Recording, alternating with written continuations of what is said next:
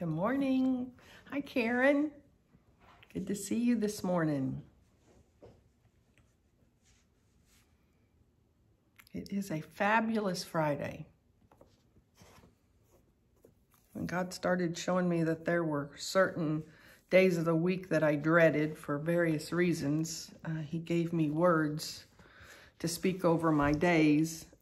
So it's Magnificent Monday, Terrific Tuesday, Wonderful Wednesday, Thankful Thursday, Fabulous Friday, Super Saturday, and Sweet, Sweet Sunday. Good morning, Lynn. How are you this morning? And my friend Judy, my new sister from Arizona. Hi, Debbie.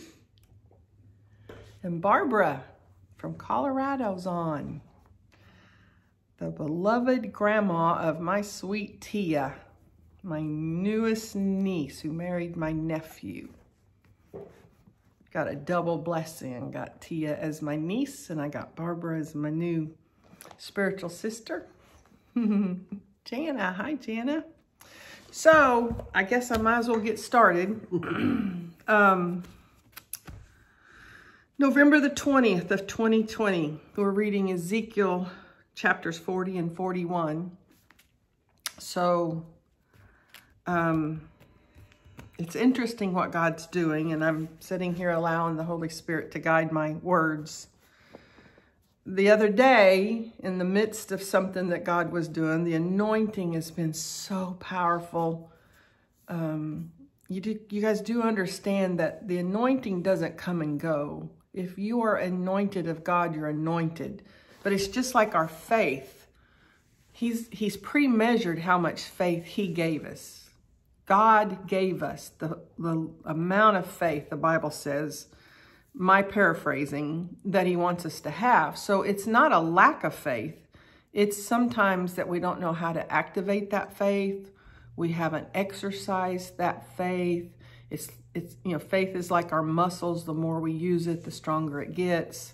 Same thing with the anointing. The more we use it, the stronger it gets.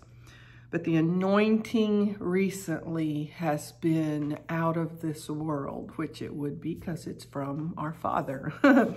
And I love it. I'm getting praise reports from at the table, from other places that God is just, we seem to have an openness, perhaps as the temptation to become weary. Look at that hair. Good Lord. Leave that right alone. On live TV. Live TV, listen to me, I'm dating myself. That as the temptation for the weariness tries to set into us, and as we press in and we press in, of course the anointing. Of course the anointing. See, Debbie just typed on here, my friend over here that I can't think of her name, Donna. Debbie just put on here, God is into the details. That's why He doesn't want my part crooked while I'm on but that's all right. It's going to stay crooked. We have to have fun. Okay, so as we press in and that anointing gets stronger and stronger, our faith gets stronger and stronger, our revelation gets more and more powerful. It was in the middle of one of those times this week when I was sharing what God was saying to me, and then the reading in Ezekiel turned to, once again, God was speaking through Ezekiel all of the dimensions of the temple to be built in exact detail. Well, here we are again today, details exactly about the temple. Ezekiel 40 verse 37 is an example. The gateway passage measured 87.5 feet long and 43.75 feet wide. Its entry room faced into the outer courtyard, and it had palm tree decorations on the columns. There were 8 steps leading to its entrance. So that's the type of reading we have today. And I want to speak to those that maybe for the first time ever are reading these words. And I want to encourage you to read the words, to let it be a physical thing that happens, that you're reading historical text, that this was indeed the measurements. That is exactly how many steps led to the entrance, 8 of them. That's a fact. It's historical. And don't give up. When you're reading and it's boring to you and you're not sure why it's in there and you're not getting it, I'm just asking you to please never, ever, ever give up. If anybody would have told me I would read the scriptures that I'm reading today and God would speak to me like he spoke to me today, if they had told me that 10 years ago, I don't know that I would have believed them, quite frankly. I don't think my faith had been exercised that much back then. I know the promise that is written, that his word will never return void, So with that, I'm going to kind of dig in. I'm going to dig in and kind of just share with you and stretch you a little bit. When I say that, there's also something else that I know about my father. Having read as many years as I have, which isn't as many as some of you have read. It's a little bit more than some of the others of you. But he's no respecter of persons. And he has one spirit. He is one God, only one God. There is not 2, 3, 4, 5, 6, 7 gods out there. There is one true God who manifests himself in the Father, the Son, and the Holy Spirit to us. There's one heart. My Father has one heart. One heart. And we're going to get to see his heart today. I got to see his heart today in the way that he spoke to me as I read these. And so I just want to encourage you that it may stretch you. But then again, I want to encourage you that you may be going, oh, she's just now getting this. I got this years ago. God showed this to me in these because I know that I am not the only one that gets it this way. Why do I know that? Because I know my father. There was a time when I would get something brand spanking new and I'd think, oh my gosh, I've never thought of that. I never had that revelation before. And all I did is get in my car and drive down the road, and a teacher came on and they taught on the exact same thing I had. And I just thought, oh, it was the most novel thing I'd ever heard. And that there's nothing new under the sun. There's nothing new under the sun. Okay, enough of that. So in Ezekiel today, chapters 40 and 41, the other day in the middle of a strong Bible study, I looked right into the camera and told you guys that as I'm reading these descriptions, these dimensions of the temple, that I knew that God that morning had told me that it was my heart. And I let it go at that because I got a little bit more than that I didn't share the other morning. But I'm telling you, I got more today. All of the dimensions, I just kind of think about it. So God is speaking through Ezekiel, who has to speak to other people. And I know they wrote it down because we're reading it today, that the steps was to be 8. There were to be 8 steps. That the gateway passage was to measure 87.5 feet long and 43 3/4 feet wide, and it goes on and on and on into the details. And so I stepped back for a moment and thought how freely I could just see, God dictating to Ezekiel, and then Ezekiel dictating to the workers or to a scribe, because he did dictate it to a scribe. He wrote down some of it. And how freely that flowed. God didn't have to stop and say, hey, wait just a minute, let me measure this. Let me see if this is going to fit before I say this, Ezekiel. God didn't have to do that. It flowed from him because God is God, right? Ezekiel didn't have to say, well, wait a minute, God, wait, well, let me check this for you, make sure this is going to work. And knowing that he's talking about, now I'm going to make it personal, Elizabeth. This is Elizabeth this morning, that God says, this is your heart. And what I was able to see is, I so desire to know him. I so desire to know that he knows me. He knows my heart so intimately that he can tell you how thick the walls of my heart is. He can tell you how the dimensions of the left chamber of my heart. He can give you the dimensions and tell you what kind of material my valve in my heart's made of. He can name every little vessel and aorta and those things I don't even know that exist because I don't know much about the heart. He can just sit here. He could sit here with a heart surgeon and he could just talk about this, that, just as though he was talking about how to make bacon and eggs in the morning. And it just put me in awe. It put me in awe. Now, there's deeper spiritual things here, and I'll get to that in just a second. But I want you now. We made it personal about me, that God knows my heart. Here's the deal. Let me talk about the steps for a minute. The first step in this, folks, is to read the historical text that's on your lap this morning or on the table in front of you. Read it. Read the historical. Let it be historical. Let it go, oh my gosh, do I have to know what color the tassels are on the curtain? Do I need to know what thread they use? Do I need to know?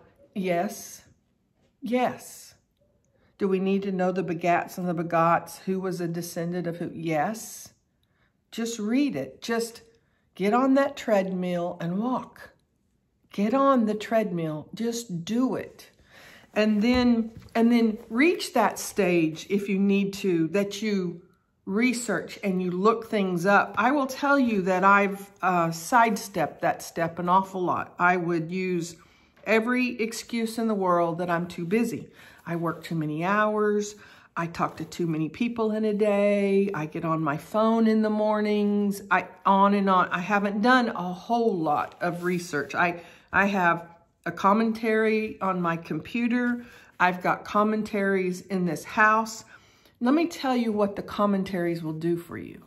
And when you're ready to take that step, I want to encourage you to take that step, because those commentaries write down, those commentaries have it written, the revelations that so many people have gotten as they've read.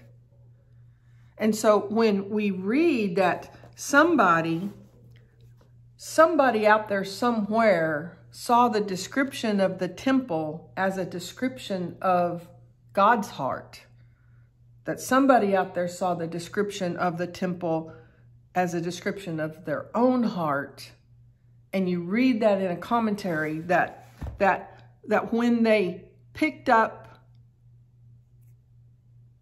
I'm trying to think of something, the silver platter, that the silver platter meant something. Okay, let's get into today's reading. That when they read that its entry room faced the outer courtyard and it had palm tree decorations.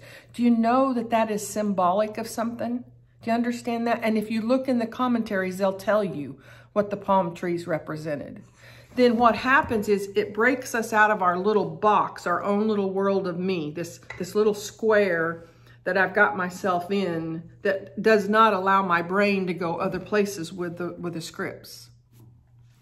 And then he'll take you to a time, I believe, my Father will take us to a time when he says, stop listening to anybody else. I want to speak directly through you, to you through these words. I don't want it to be a commentary from this one, that one, or another. I want it to be me and you. And so this morning as I was reading, and it was my Father,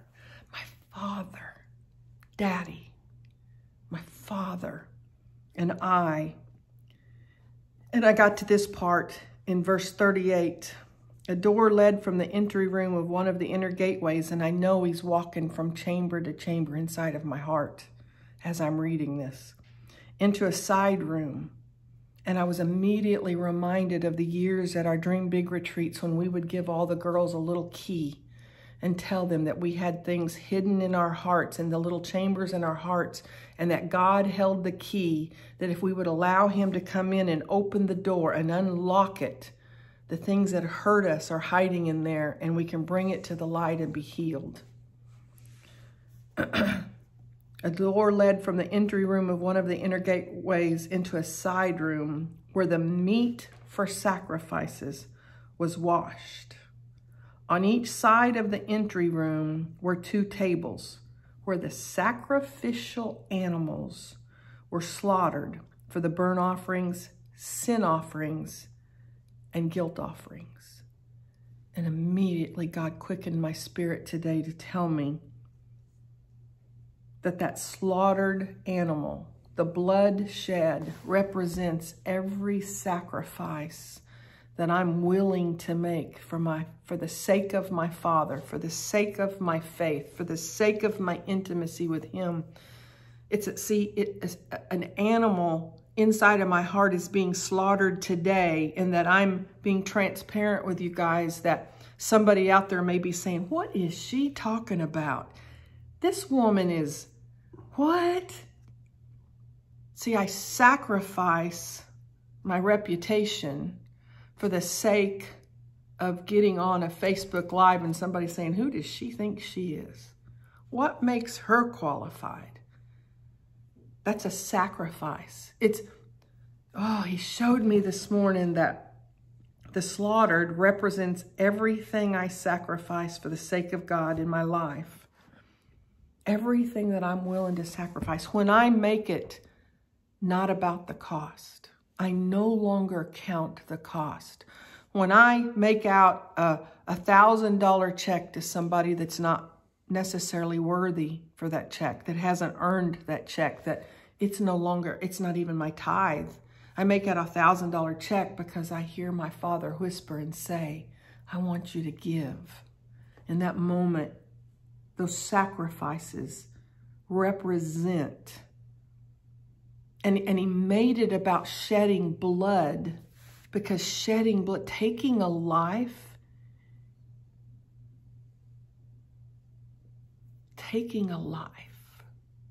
I don't even know how to put into words what I'm feeling. The sacrificial. I mean, I had a pet dog. I've had more than one. I've had pets who were dogs that were family members to me, that when they passed away, I grieved for 2 weeks or more. More, really. I wrote a poem. I have only written a handful of poems in my life. I wrote a poem about my puppy. She wasn't a puppy. She was full grown. It's like to sacrifice. Do you know, I've gotten attached to a baby cow before. Baby cow. I call them baby cows. They're calves. I was raised on a farm. I know the difference. I've gotten attached to one before. We bottle fed baby cows. I've gotten attached to a baby pig before. So the taking of a life is sacred. Why is it called sacrifice? Because it's sacred. What does sacrifice represent? Sacrifice represents that we are giving up something. The sacrifice, so here we are, we're inside of my heart, and we're going from the inner gateway into the side room. And then on each side of the entry room, we can see the 2 tables where the sacrificial animals are slaughtered for the burnt offerings, for the sin offerings, and the guilt offerings. It represents every time I die to myself for the glory of God. That's what it represents. I die to myself. It's not about me, Lord. Father, did you hear what my husband said? Did you hear the tone of voice he used? Did you hear what he said? And my Father says, be still. Be still. Do not defend yourself. Do not say a word. Do not. And I submit. Or my husband says, you know what? We've been saving for this. We've been trying to do this. We're working together on this. And you've just asked if we can deviate from that a little bit, Elizabeth, and buy this. I don't think that's a good idea. In that moment, I can rise up and I can defend myself and I can say, by golly, I work hard for my money. I work hard for our money. It's just like you work hard and I want to buy that. But when I submit, see those two little tables that's by the entryway of that room in my heart. What entryway are we talking about? We're talking about the entryway into the most holy place. Oh, guys, a whole new dimension opened up to me this morning. A whole new dimension. And then I look at my notes in my columns from the years prior. I remember going through the stage where he started showing me that the very first step for Elizabeth was the outer courtyard represented the denominations that preach salvation, to get people to understand the sacrifice that Jesus made by giving up his own blood, by dying on the cross for us, so that the whole world could be saved, so that all have salvation that choose by faith to accept it. The outer courtyard. And then moving into the inner room where these two tables sat. And then the Holy of Holies, where we are transformed. In the twinkling of an eye, we're made new. Oh, I remember and I see it. And I've got everywhere I go in different colors. I've got the inner courtyard in purple. I've got the word on the side of it, the holy place, the most holy place is on, and I see the build up of year after year, the sacrifice of taking my time and reading. I made the sacrifice. There was years that Tom and I would get up at 4:30 in the morning to have enough time to read these scriptures before work. And I see the fruit of those sacrifices that was made inside of our heart when we chose to submit, when we chose to die to self. I gave up my right for an extra 30 minutes of sleep. And you know what? I know about this. As excited as I am about what I'm getting this year, this is what I know. The best is yet to come. So if you're brand spanking new reading your Bible, this is what you have to look forward to. It may never be what I just spoke to you. It'll be what you need in your life at the very moment you need it. God will reveal. It's as unique as our thumbprints are. It's unique. Our relationship with him is as individual as the tone of my voice, that not another out of 7 billion people on this earth has my tone of voice, has the patterns in my pupils of my eyes. That's how unique our relationship is with the Father. And I got to move to James. I'm not missing another James, I don't think, unless the Holy Spirit tells me to. But James chapter 4, verses 1 through 17. And it just flows. It just flows from the Old Testament reading today into James, into Psalms. It flows. It's like I'm going from one room. I'm going from the side room to the other room to the next. It just flows. What is causing the quarrels and fights among you? Don't they come from the evil desires at war within you? You want what you don't have, so you scheme and kill. You scheme and you kill. You sacrifice to get it. You sacrifice to get it.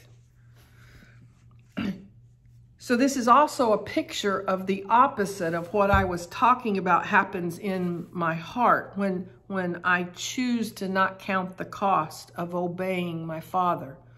When I sacrifice anything I think I have a right to for the glory of God. So what is causing the quarrels and fights among you? Well, did you not hear how my husband talked to me, the tone of voice and what he said? And I use those examples because my husband never raises his voice to me. In 20 years, he never raises his voice to me. I can use that it's a safe example for me. It's not the same for everybody. But there's times that Tom says something that I have to go, oh, am I going to come back at that? Am I going to let that slide? Yes, Lord. Yes, Lord. I'll do what my Father says do. There are times my Father says, have this discussion. There's times my Father says, more times than not, be still. Be still. Shut it. Be still, Elizabeth. You want what you don't have, so you scheme and you kill to get it. You're jealous of what others have, but you can't get it, so you fight and wage war to take it away from them. Yet you don't have what you want because you don't ask God for it. And even when you ask, you don't get it because your motives are all wrong. You want only what will give you pleasure. See, we don't want to make those sacrifices. Do you see how it flows from the Old Testament reading into the New? We don't want to make those sacrifices. I don't want to get on that treadmill every day. I've still never spent, if you guys have heard me before, when he was telling me to read the word and I was saying, why do I have to read this part? God said, well, it's just like that brand new treadmill you bought in there. If you would get on that treadmill and stay and be faithful for 1 year, you won't even look the same. I've still never done that.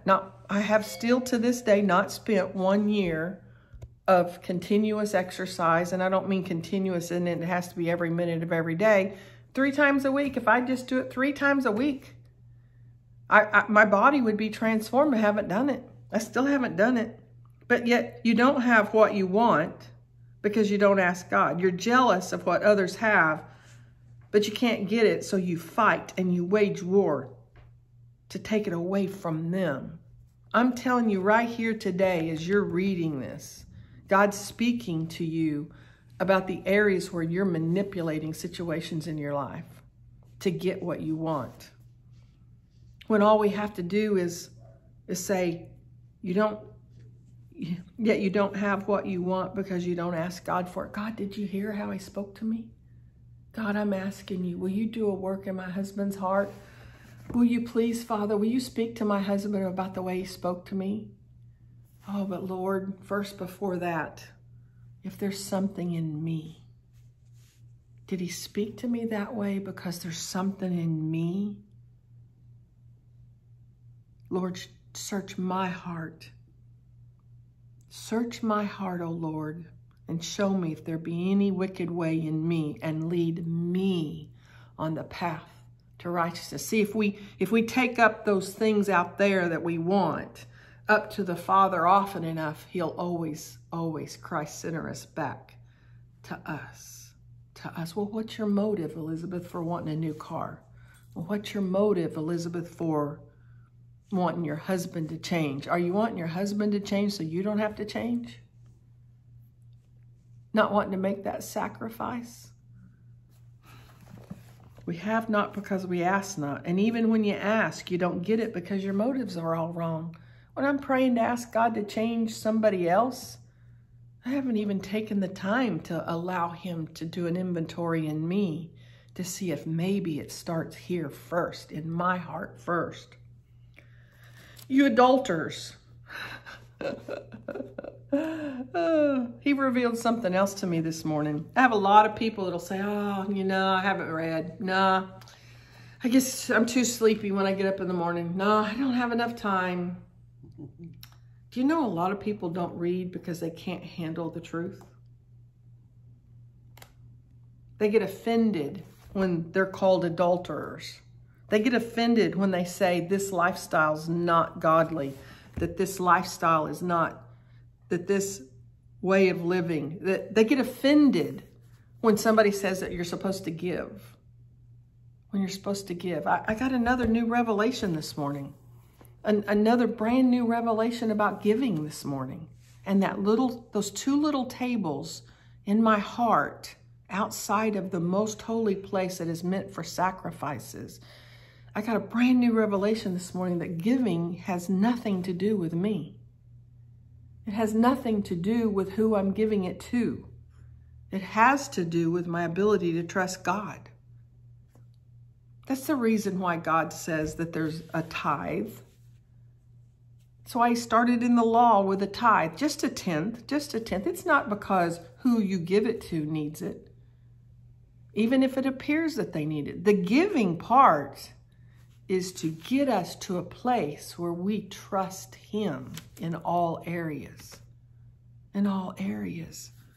You know, earlier this week, I got a revelation that God measures our prosperity by the level of giving He sees in us. He's building on each one of these topics for me this week. Don't you realize that friendship with the world makes you an enemy of God? I say it again. If you want to be a friend of the world, you make yourself an enemy of God. Do you think the scriptures have no meaning? They say that God is passionate, that the Spirit He has placed within us should be faithful to Him. To do the opposite of that causes us torment. It leads us to anxiety. It takes us down the road of worry, into the ditch of worry and stress.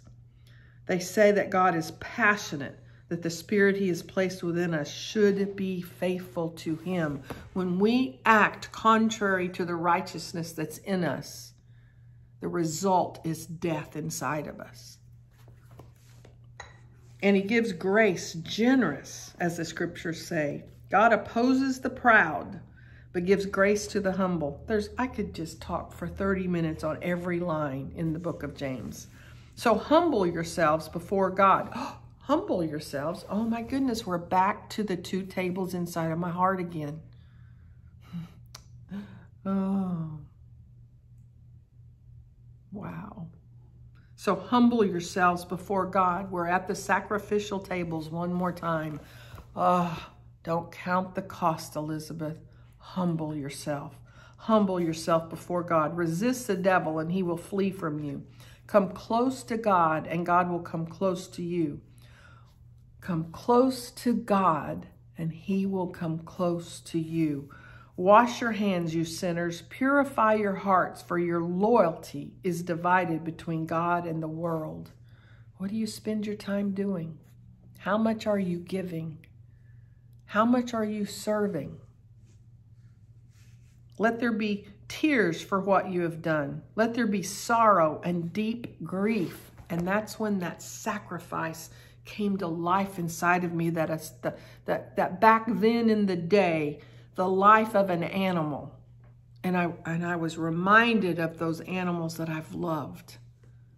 I've loved. The life, the blood has to be shed. Let there be tears for what you've done. Let there be sorrow and deep grief. Let there be sadness instead of laughter and gloom instead of joy. Humble yourselves before the Lord, and He will lift you up in honor. Don't speak of evil against each other, dear brothers and sisters. If you criticize and judge each other, then you are criticizing and judging God's law. But your job is to obey the law, not to judge whether it applies to you. Well, I mean, how are you going to understand that scripture right there if you've never read the Old Testament? I mean, I get so tickled at the people that want to come and argue with me about doctrine or theology or this or that and the other thing. And I know they've never picked this book up and even read it. But they want to tell me what's all right and wrong about it. Really? God alone, who gave the law, is the judge. He alone has the power to save or destroy. So what right do you have to judge your neighbor? Now, He'll step on your toes. When I come to the Father and say, Lord, will you please talk to Tom about the way he spoke to me? I'm guilty of what I'm reading about right there. Look here, you who say, today or tomorrow we are going to a certain town and will stay there for a year. We will do business there and make a profit. How do you know what your life will be like tomorrow? There's a proverb that I paraphrase all the time. It says, man plans and God laughs. That's what he's telling us here. You're gonna go here. You know, I'm working on my 2021 calendar right now. I've been working on it for a while. And then here comes this scripture. How do you know what your life will be like tomorrow? Your life is like the morning fog. It's here a little while, then it's gone. What you ought to say is, if the Lord wants us to do, we will live and do this or that. He teaches us down to the nitty-gritty of what we're supposed to say and not say. Wow. Otherwise, you're boasting about your own pretentious plans, and all such boasting is evil. Remember, it is sin to know what you ought to do and then not do it. And then here we are, Psalms 118. Open the gates. And I saw my heart open wide open to the Lord. Open the gates where the righteous enter, and I will go in and thank the Lord. See, he wants us to go in. He wants us to be so Christ-centered in him, the hope of glory. These gates lead to the presence of the Lord. These gates lead to the presence of the Lord. A door led from the entry room of one of the inner gateways into a side room, the most holy of holies. These gates lead to the presence of the Lord, and the godly enter there. I thank you for answering my prayer and giving the victory. Thank you guys for letting me share this morning. I love you guys.